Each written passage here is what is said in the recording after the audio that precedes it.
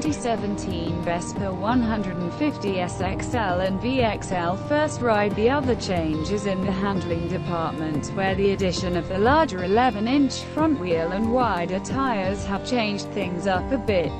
Turn-in has slowed a little, but overall, the scooter hasn't lost much of that sprightly handling we loved from its monocoque chassis.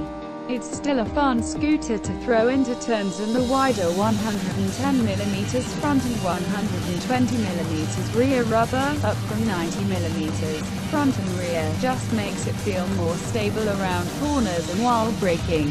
The 200mm front disc brake still feels a little wooden though, and requires a fairly heavy squeeze for emergency stops, and there seems to be more braking force on offer from the 140mm drum.